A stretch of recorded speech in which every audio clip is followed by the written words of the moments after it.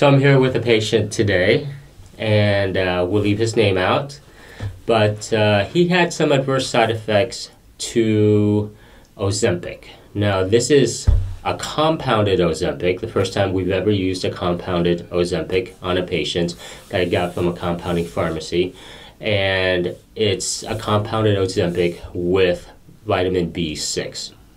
So I gave him a 0.5 milligram dose of this compounded Ozempic. So tell me about your experience with the 0.5 milligram dose. So the 0.5 milligram dose, in about 2 hours, I started this belching, this gas, just constant belching, gas, and I was like, oh, that's strange. But then I think I remember you saying that you had some patients that have had that reaction before, so I was okay with that. I actually had that reaction before. Oh, okay. So when I was taking the Mounjaro 2.5 milligrams, it didn't happen right away. It actually happened at around week 3, week 4. I noticed belching, and I noticed it being very sulfurous, very garlicky, maybe because I do eat a lot of garlic and onions. It just tasted really nasty every time I belched. Did you have any garlic or onions? No, I didn't have that. It was just a lot of it, a lot of gas. So, and then after about 3 or 4 hours, I noticed a headache and then nausea. So I had the headache and nausea and for a long time, and maybe, I don't know, a whole day.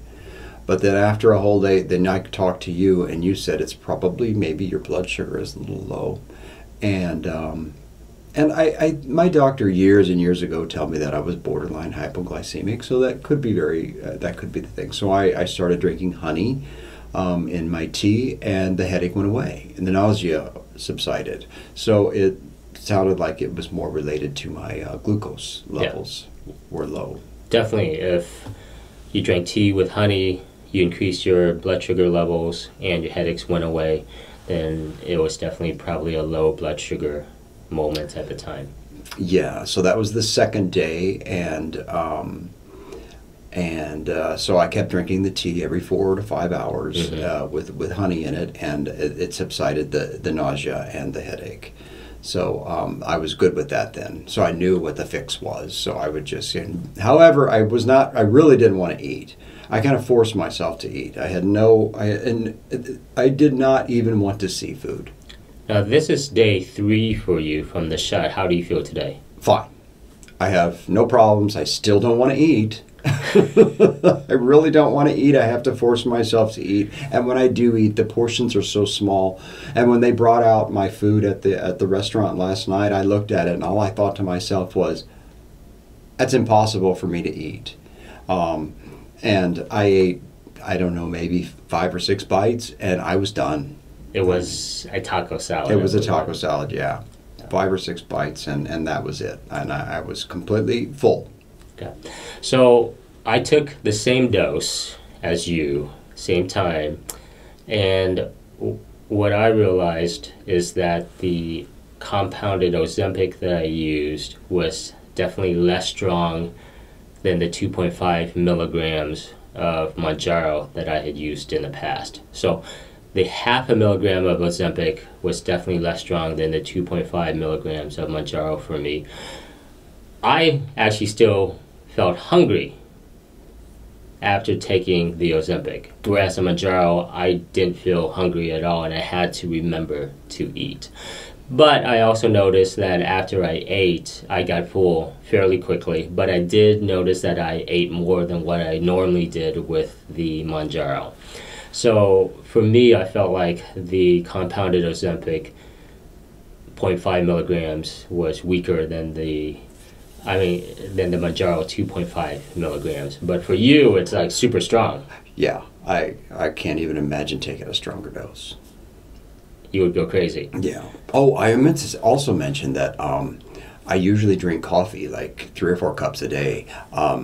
Coffee I found repulsive. Yeah. And you love coffee. I love coffee. Yeah, I couldn't stand to drink it. So the funny thing is, when I started taking the Mounjaro, coffee actually didn't taste right to me. It didn't taste flavorful. It didn't taste rich. It just tasted really bland. What's your reaction to the coffee? I did not like the taste of it at all. I had the coffee there. I made it, always the way I make it, the nice cream and the little stevia and stuff. So I started drinking it, and I thought, oh my gosh, this just tastes awful. And I couldn't get down even a fourth of the cup of coffee. I just poured it down the drain.